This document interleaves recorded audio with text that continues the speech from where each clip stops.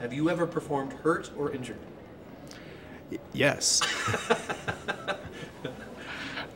Emotionally hurt always. Oh, okay, good. Yeah, you're a bleeding heart. No, actually, when we were doing Fiddler on the Roof once, I was playing Perchik, and the fights, the pogrom at the end of the first act, they had made these stanchions that separated the boys and girls, the men and women, and the tops of one of them was designed to come off when they had the pogrom, so it would help it look more messy. And they came in and they swept the stanchion out of the way, and it kind of fell down and popped right back up right behind me, and I didn't know it. And I got into the fight sequence, and I turned and dove. After getting the hit, I turned and dove right on this stanchion, and it actually knocked my tooth, bent my tooth in, and gave me fat lips on the top and bottom. And we didn't really have understudies back then, so you went on. And Perchik's big number is at the top of the second act, so you look like you were just in a boxing match. Yeah. Jeez. Exactly. And that happens. Yeah. That happens, right? Show always must go. It's, right. theater, especially in this area, is kind of a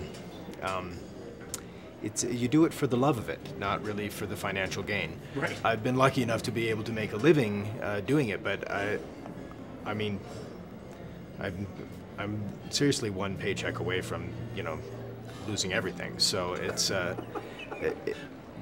just the fact that there would be something like this available if I or anyone else were to have some kind of medical or emergency or something, it's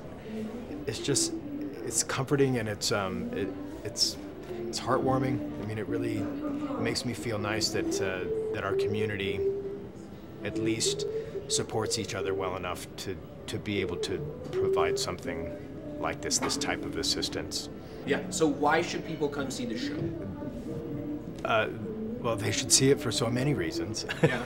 But if they're able to see that specific performance, I just think it's what that performance is supporting is if you support live theater in the area in any way, you should attend that performance, because the proceeds from that are really going to an organization that is for the performers and technicians and people that are providing that entertainment in this area. Come see Thoroughly Modern Millie at BDT Stage. Attend the show on the 19th of February in the evening, and help support the Denver Actors Fund.